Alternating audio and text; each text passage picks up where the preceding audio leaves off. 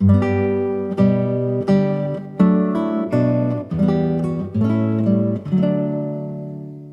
Christ to the nations and the nations to the church. Daily devotions from Lutheran Hour Ministries. Saturday, September 2nd, 2023. Blessed are the eyes of faith. From Seeing is Believing, a sermon excerpt from Reverend Dr. Dale Meyer, Speaker Emeritus of the Lutheran Hour. The text comes from John 20. So the other disciples told him, Thomas, "We have seen the Lord." But he said to them, "Unless I see his hands and the mark of the nails, and place my finger into the mark of the nails, and place my hand into his side, I will never believe." 8 days later, his disciples were inside again, and Thomas was with them. Although the doors were locked, Jesus came and stood among them and said, "Peace be with you." Then he said to Thomas, "Put your finger here, and see my hands, and put your hand and place it in my side. Do not disbelieve, but believe." Thomas answered him, "My Lord and my God." Jesus said to him, "Have you believed because you have seen me? Blessed are those who have not seen and yet have believed." Oh, Thomas, talk about not being in the right place at the right time. When Jesus first appeared to the disciples, who were hiding behind locked doors after his resurrection, Thomas wasn't there.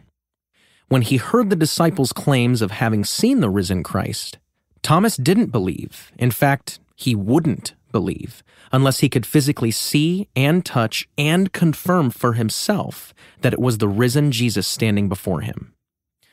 Well, fortunate for Thomas, Jesus did appear to him 8 days later. And Jesus' reply to Thomas's skeptical heart, "Have you believed because you have seen me? Blessed are those who have not seen and yet have believed." Jesus appeared to Thomas and revealed something Thomas had never seen before: a dead man who is alive and who brings peace and certainty to people.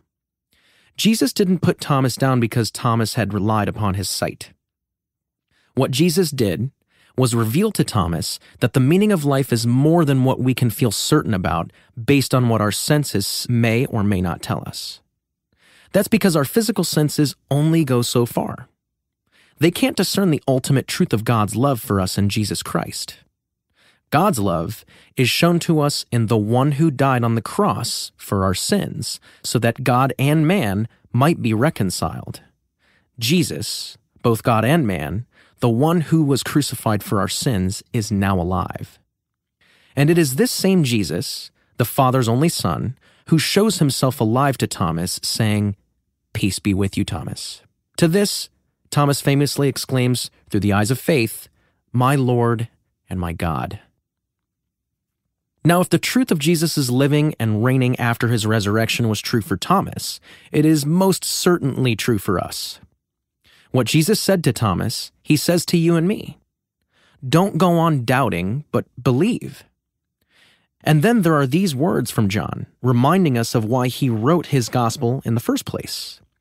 Now Jesus did many other signs in the presence of the disciples, which are not written in this book, but these are written so that you may believe that Jesus is the Christ, the Son of God, and that by believing you may have life in his name. We pray. Lord Jesus, please revive our doubting hearts with your radiant presence. Amen.